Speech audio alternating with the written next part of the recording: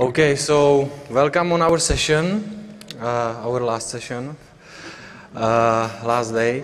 So together with my colleague, we prepared presentation about Kubernetes, SDN, performance, and architecture. So the goal of this presentation is to take through our findings and our ideas and experience with around almost 1 year experience of testing different cases of the Kubernetes. So we divided presentation into 4 parts. First, let's beginning like comparing what's the plugins in the Kubernetes and how it works. Then Marek will take Calico in details, OpenContrail in details, and then we try to compare those two solutions, what's the differences, and what is suitable for which use case. Something about us. My name is Jakub Pavlík, and I am former CTO of TCP Cloud, now Director of Product Engineering at Mirantis. And Marek is a software engineer, also comes from TCP Cloud, and we work together for more than 2 years on different cases and different workloads. So networking in Kubernetes. First thing is like when containers appeared, we successfully ignored them for a long time, because it was like playing ground for the developers, and we didn't want to take it serious. And the reason was the networking and the problems with like port mapping and how to build a production, because build a container, run the container on the laptop is easy. You can launch it, you can launch multiple containers, but how do you want to orchestrate them, run some production, HA, high availability, disaster recovery, and of course the networking. And we started to take containers serious when we discovered the Kubernetes as an approach which finally take the containers and replace the way where you have to map each port for the application and remember how you are exposing ports, because you are launching pods. You don't care what's the IP, and each pod has an IP, and you are just exposing your service endpoint. So you don't care anymore what's the network there, how it's connected, create a network. You just launch the pod and expose the pod as a service endpoint, and you have balancing. So it's really cool solution. What we took a look and we started working on it. And there are different approaches for different use case, like overlay versus non-overlay discussion, multi-tenancy security, performance scaling. We will take you through this, how we see it. And it's also like there is multiple plugins, similar like I see like analogy in OpenStack Neutron at the beginning, when there was, and still there are, a couple of plugins. And it's difficult for people who are new to understand which plugin works, and usually you have to test that because every vendor tell you this plugin is the best. So there are a couple of SDNs, Calico, OpenContrail, Romana, Weave, Contiv, OpenVSwitch.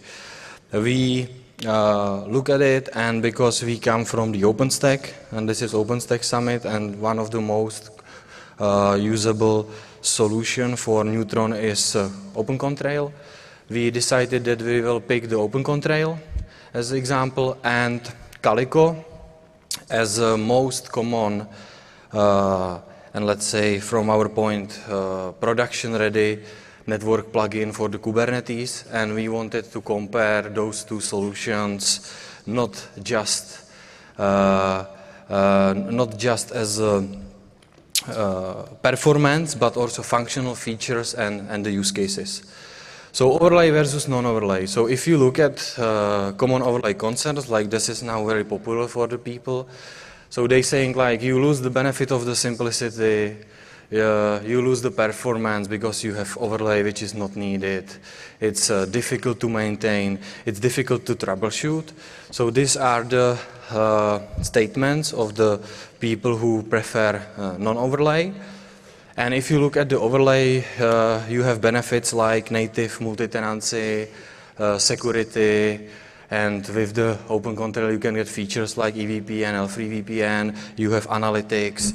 So this is like two worlds where the new world is non-overlay and the second world is a legacy enterprise which need to cover several features which must be there.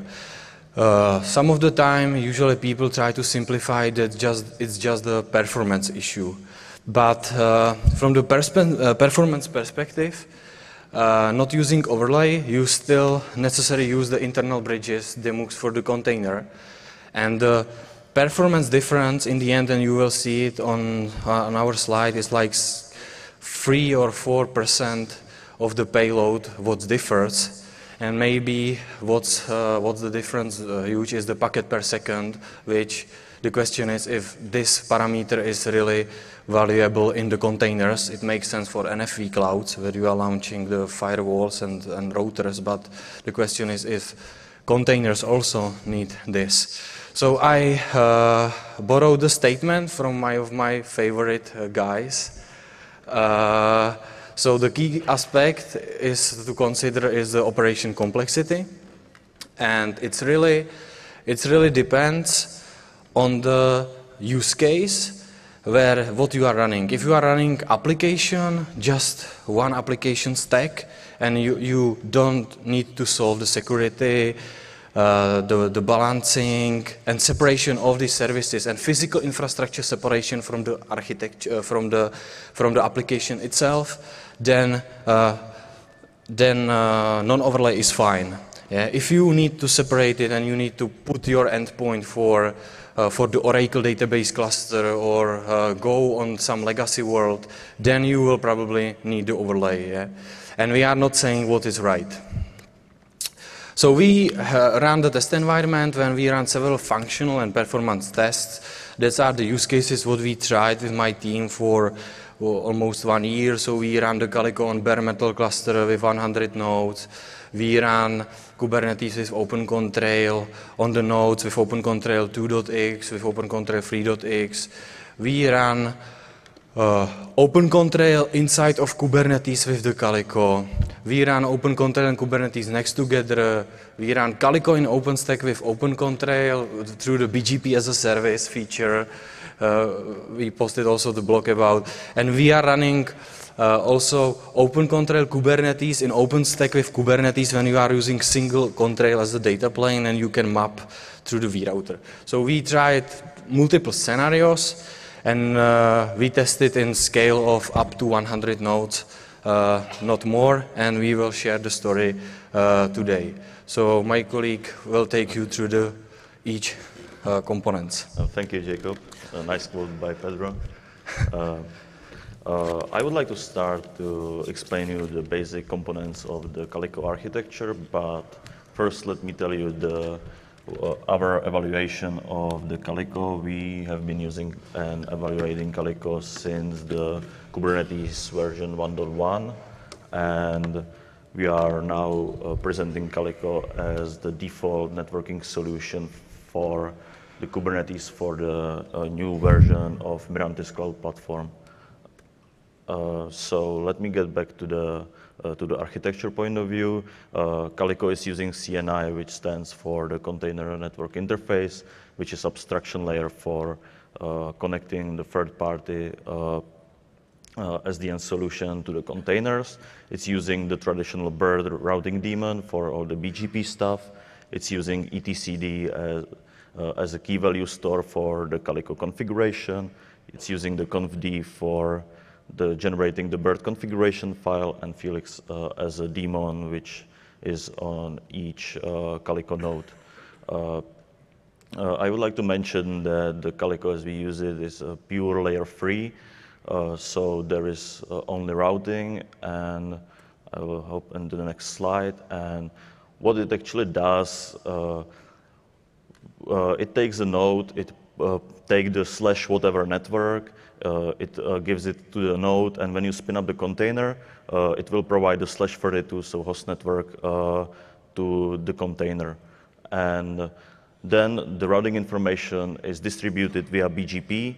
So by default in Calico, there is the full mesh BGP network, which is not like really good for production, and it's not really good for scale, because when you will end up like having 100 servers, you will end up having 100 BGP sessions per server.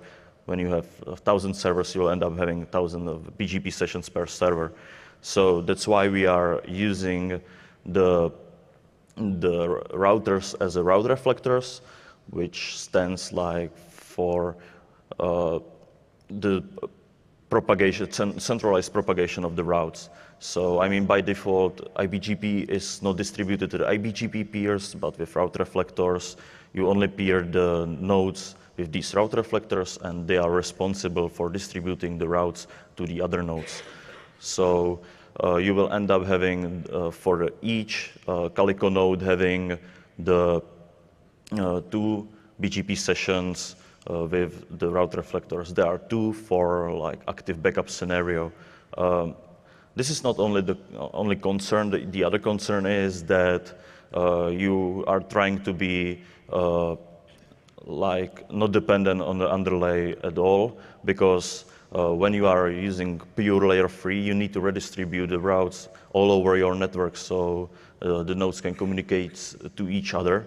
So you actually need to propagate these / networks from the Calico to the networking infrastructure, and you need to use, for example, BGP to do that. But you don't want to like add in another hypervisor. You don't want to create the BGP sessions with all of the networking devices that are in your infrastructure. So you are just peering it with the route reflectors.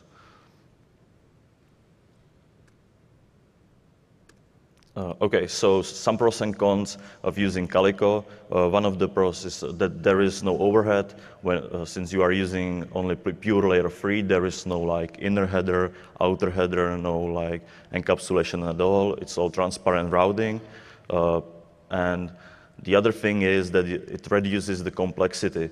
For example, in this world, for like traditional networking guys, it's really hard to go along with the SDNs and stuff, but since this is using the normal routing daemon, the BIRT, it's possible for like traditional networking engineers to troubleshoot and operate this stuff. Yeah. On the other hand, it is highly underlay dependent, since you need to connect the Calico nodes with the BGP protocols, and you need to redistribute the routes all over the environment. So it kind of takes you away the benefit why you even use the overlay, so that you don't want to be dependent on your networking team. And of course, there is also no layer 2, since there is by default only routing. Some facts about the Calico using the Kubernetes. As I already mentioned, it is using the CNI plugin. We are right now evaluating Calico 0.22.0 with Kubernetes 1.4. And one of the features that it provides is the Kubernetes policy for the security.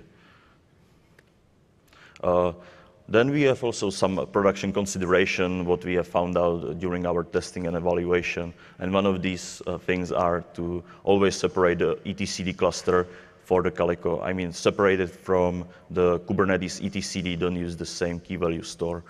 The other thing is use at least version 3 etcd, which brings a huge improvement of like performance. The other thing that I already mentioned is to disable BGP full mesh peering. And then we have a thing that it's like, from our point of view right now, don't run it as a Kubernetes manifest. This is like our evaluation right now also for the Kubernetes. We prefer to run it as a systemd services rather than run it in Kubernetes manifests. Okay, let's jump on the OpenContrail. I will also start like with some brief architecture overview. But first, let me tell you the experience that our company has with this SDN. We have been using the OpenContrail for more than like 2.5 years, but we started to using it with OpenStack because at the time the Kubernetes wasn't even existing. So our main experience is with OpenStack and the virtual machines. And we are using the Kubernetes or OpenContrail plugin for Kubernetes since day one. So so OpenContrail is an overlay solution, and it has like parts like control, config, analytics, database, agent. I mean, there are a lot of services, and let me just briefly tell you that control is responsible for like control plane, the connection between the agents, exchange routing information between agents and between the physical gateways. Config is using to translate the API calls, UI calls, or whatever calls to actually to make the configuration change. Analytics collects the huge amount of data about all the flows, about the performance usage of all your nodes, etc. The database is then for the persistent storage of your configuration, as well as the analytics data. And the agent, together with the kernel module, then is responsible for all the routing and stuff. OpenContrail gives you opportunity to use multiple encapsulations, like MPLS over GRE, MPLS over UDP, as well as the VXLAN. It usually uses the physical gateways, and it's also our recommendation to use them.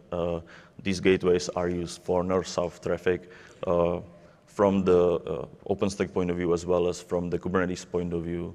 If your containers want to go out, they go through the gateways. This is like example topology of the control plane of the OpenContrail with Kubernetes. As you can see on the right side, there are two Contrail controllers, which has the XMPP sessions with the vRouter agent.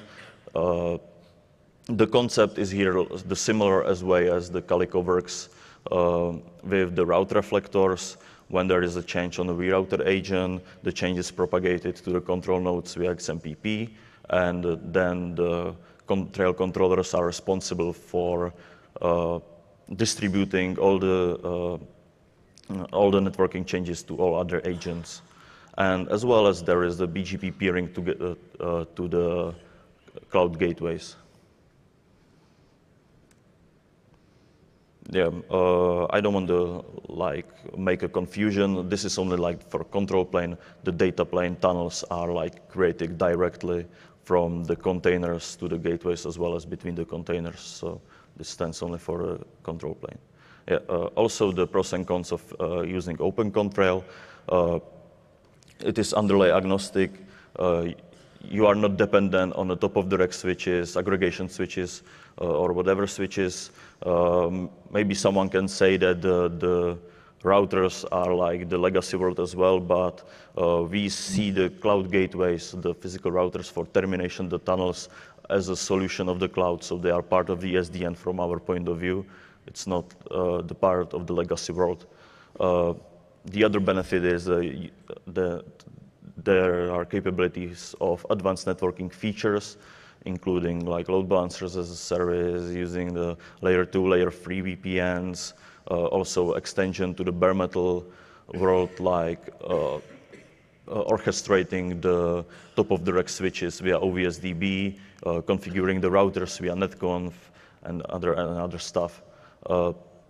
I put the using physical gateways to the pros because we see it as more stable, and it also provides you the possibility to connect almost every encapsulation from the world to your cloud.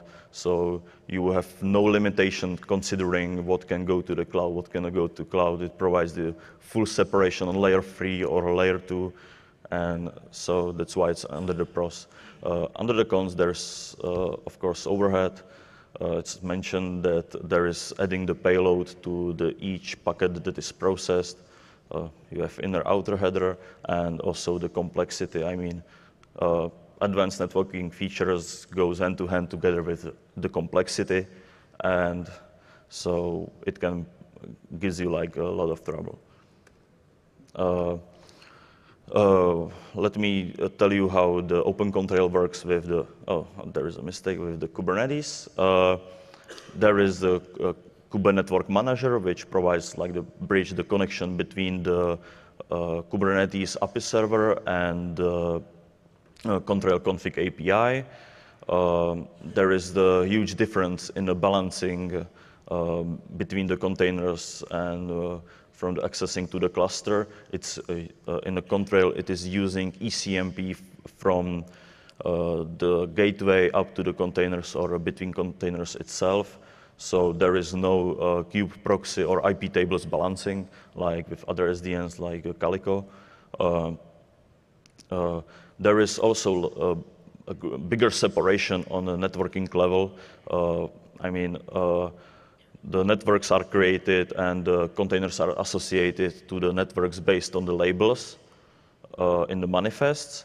So by design in overlay, the networks are completely separated, but the Contrail is using the next level of separation on the namespace level, and it takes like the concept that the namespace in Kubernetes, which normally is more or less like logical separation rather than physical separation, it can be comparable in OpenStack tenants.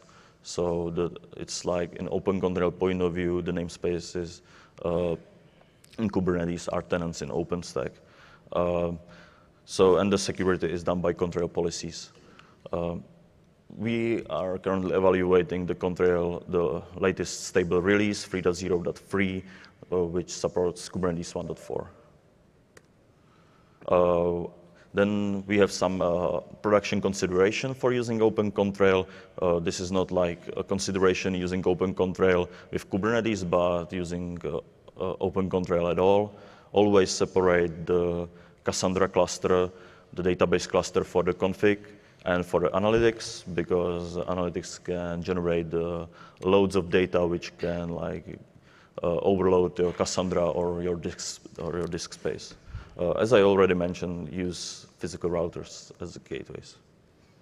All right, and I will give the word back to Jacob. Okay. So a small comparison. So regarding performance, as I said, like it really depends on the encapsulation. We in the Contrail, we get the best performance with MPLS over UDP between containers, and MPLS over GRE towards to gateways. The performance here really depends on the NIC offloading. So it's really difficult to say what will be the performance, because depends on the drivers, on the kernel. So we did the tests on kernel 4.4 on Ubuntu Zenile. The payload overhead is around 4%. In this particular case, how we measure that by iPerf, it's like 1%, but we had to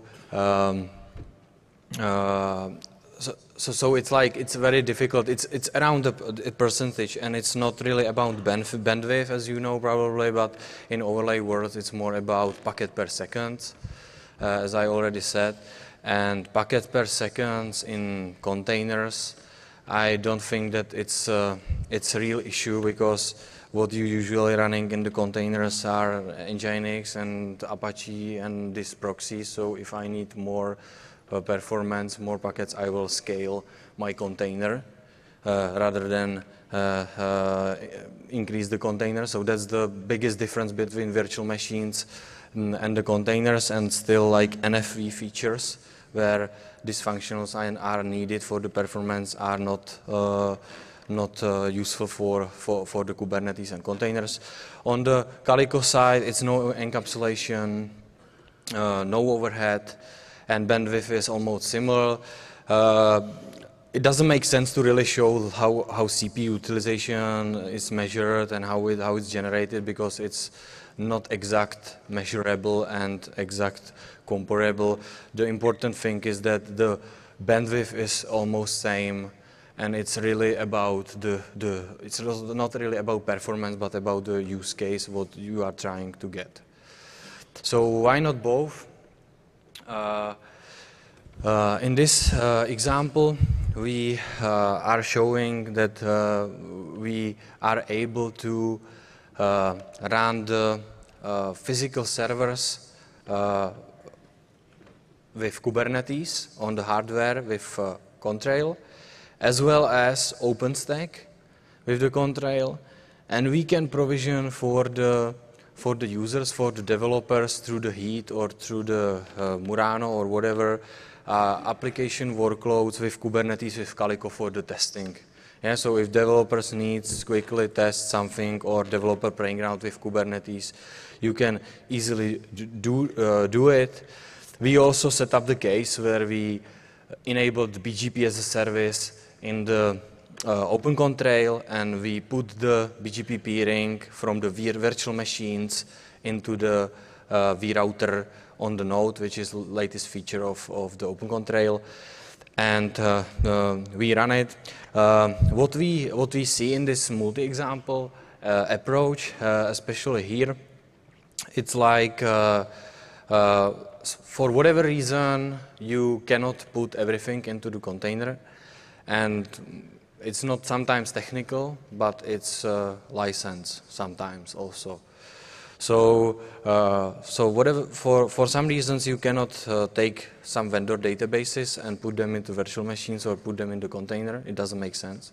So with the overlay, you can very easily connect your physical your physical nodes with Kubernetes with application controllers with your database nodes, which are running on the OpenStack VMs, or which running on completely separated bare metal server, or whatever is needed. So this is also one of the use case which we tested and which works very well. So another thing what was presented yesterday, I think, by Rudra from the Contrail team, is like running Kubernetes with Contrail on top of OpenStack with Contrail and use the same Contrail, because there is starting to be issue like duplication of the overlay in overlay, vRouter in vRouter. So they solve this issue very easily, that Kube network manager, which manage the Kubernetes, is able to call Contrail controllers of OpenStack, and he is able to add sub-interface for your container directly into the virtual machine. So then you can use same approach, same networking, and you can again on the cloud mix your containers and VMs in the OpenStack, which is another very good use case. What we found for the Kubernetes itself, it's like that we are building our own binaries. Mirantis supports the Kubernetes clusters, so we have a downstream team which works with the upstream and provide patched and fixed stable production Kubernetes. So we are taking these binaries, and instead of taking Docker containers with unknown origin or building them itself, we have team for this, and we offer this service to our customers. And we are running these services right now in the as well as etcd in systemd, not in the manifest with the Docker, because from the operation perspective, we figure out that doesn't make sense for us really to launch Kubernetes itself in the Kubernetes or in the containers, because it adds extra complexity. etcd is one binary. Kubernetes, Hypercube, now it's also one binary. So why we cannot take these two files and put them into systemd and not be dependent on everything on the Docker and everything running in the container? So we are separating this. We also have a provisioning tool what we offer, and what we are using, which is not like upstream default salt installation, because it's a lot of mess and a lot of stuff, and it's suitable mostly for developers, not for the production. So we are building the Kubernetes, putting stuff together and make it real as operation ready for our customers instead of playing ground for the developers. And we also pull the images from the private Docker registry with the authentication. So this is how looks our production Kubernetes deployments. So small comparison in the end. So OpenContrail, Calico, encapsulation. In Contrail you can choose. As I said, MPLS over UDP had the best performance between containers. Bandwidth, it's like difference of 5%, let's say, in general. Security multi-tenancy. In Calico you have new policy, which you need to specify, which is like extra work, or it creates IP tables, so it works. But on the other hand, in Contrail, it's natively, so everything what you provision based on your label, it creates virtual network, which is completely separated, and based on just labels, you automatically creating the policies. So that's the differences. But again, if you are launching Kubernetes for single purpose, you don't need to really solve the policies. Multi-cloud, OpenContrail enable you to cover VM, bare metal, containers, whatever. Calico, in the Calico you cannot cover, but you can run internal Mirantis team created solution where you can run single Calico for Kubernetes as well as for the OpenStack. So you can reuse single Calico. It's especially for use cases when you want to run containerized OpenStack on top of Kubernetes. And OpenStack should use Neutron plugin Calico, so then it makes sense to use single Calico for both and don't have two. Complexity, Calico is just BERT, and BERT is here for several years, so it's stable. And it's using etcd as just storing the objects, so it's pretty easy. We didn't find any issues where we spend some time on huge debugging. In OpenContrail, it's like set of many tools: Cassandra, Zookeeper, Redis, Kafka, lot of stuff. And for new people, it's really difficult to understand, but that's the reason why we are here, to help you to set up your OpenContrail environments. And extra features. As Marek said, you can get almost everything into your container, which is awesome. On the other hand, if it's really needed, because containers was created for the simplifying. This is just the this is just the picture from Mirantis Cloud Platform design, how it's done now. So what we are testing when we launching Mirantis Cloud Platform with OpenContrail is like we taking the small deployments, free servers, where we putting HA proxy with keep-alive-d especially for Kubernetes HA, because again with Kubernetes you need to solve high availability, and how you will solve it, you need to have 2 or 3 better is 3 nodes, and you need to have single endpoint. So again, you will end up with virtual IP or external physical load balancer base, what you can afford. And we are launching on top of that the Contrail controllers as a containers, as well as OpenStack, and we also provisioning Galera and RabbitMQ into the containers. So this is just another use case what we did. So that's everything what we want to share. So if there are any questions, we can answer them.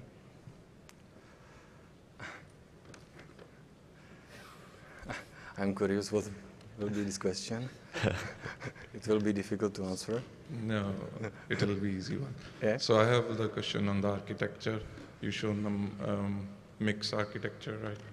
So the question from the service providers is like, if you want to use OpenContrail and you also want to use OpenStack, the front end is OpenStack and there is so much challenge. Like if you want to make some change, then you can't upstream it. So what do you suggest in that case? Like you mean when you want to launch Kubernetes inside of OpenStack for the services, or no, just leave the containers aside, just using OpenStack and OpenContrail. So if we want to change some port definition, bring in enhancement to OpenStack, there's no way to upstream because the backend is Contrail, right? So what should the service providers do in that case? I'm not sure if I get the right. So you mean like changes in the OpenStack, what you did, and how to get it into OpenContrail? Yeah, you have to upstream into OpenStack, right? The community is working on a different direction, but OpenContrail is working in a different. Yeah, that's that's the good question. That's difficult. Yeah, it must be discussed with the probably Contrail development team how to do it. Yesterday I heard that you have to submit a blueprint, and they will figure out. So, but basically, I think that I know that Neutron support a couple of features, or Neutron team trying to support a couple of features which are not in the OpenContrail. So that's the like really difficult decision, and it depends on the use case. Yeah, what exactly you need. Yeah, it's difficult to answer. It's more about to bring the people from Contrail and ask them how they follow the Neutron vision. Yeah.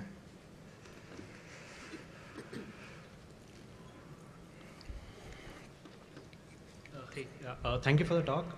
As the title of the talk is performance, I had a few questions regarding the performance.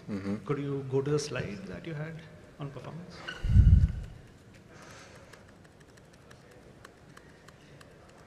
Where is it? Yeah, so over here, could you elaborate a little more on like what tool was used, what packet sizes were, and when you mentioned you had 100 nodes, how exactly does that fit in with performance? Take it. Yeah, well, with the containers, we didn't actually like increase the MTU sizes, and we were only using the standard byte size that is used by iPerf. So we actually didn't try to create any scenario that we won't like see in our environments at all. Yeah, so basically we scaled to 100 nodes, and then we provisioned pods, see how it behaves, and then we did the measuring between the nodes, like what performance we can get between the containers between east and west, and what performance we can get from the north and south. And we didn't want to like replicate everything what was done, for example, by Calico team, where they measured it, containers, bare metal, and they measured the CPU and all this stuff. Yeah. We like get the point where the bandwidth is near line speed, and we tried to focus more on, as I said, like performance is not only one criterium. Why you are choosing or picking the solution, because you can easily scale. We tested like how many objects we can also create in etcd. Because when you are growing, your etcd objects growing as well. So we started with etcd version 2, then we moved to etcd version 3. Yeah, so that's like for the routing of the Calico, especially, it's like it's BIRT, and it's a native routing. Okay, so but just to go back, so you mentioned that you had pods which are running iPerf. So one pod is talking to another pod, one is a client, one is a server. Is that right? Yes. So in that case, when you had the NIC offloads, does Mirantis support enabling the NIC offloads when you deploy the cluster, or you had to go to each node to specifically tune? I'm pretty sure you used RSS, DSO, GSO. Yeah, just to get the performance. Yeah, that's some tuning what you need to set on the NICs, and I said it depends on what NIC you are using, but on most of the cases we didn't do any special parameters for the NICs, because in Contrail when you increase the MTU, then you get this performance, and in Calico you get it without any tuning, these parameters. Okay, correct. Thanks.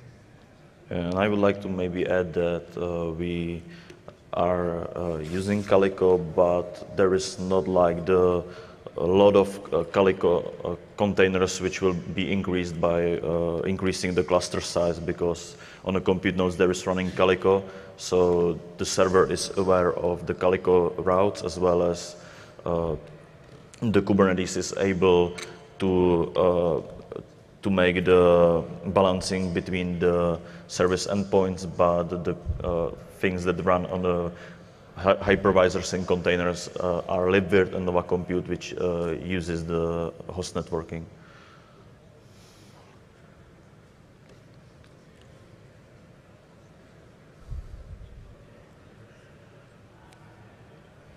Yes. Okay. So if there are not any more questions, thank you for your attention. Okay. Thank you.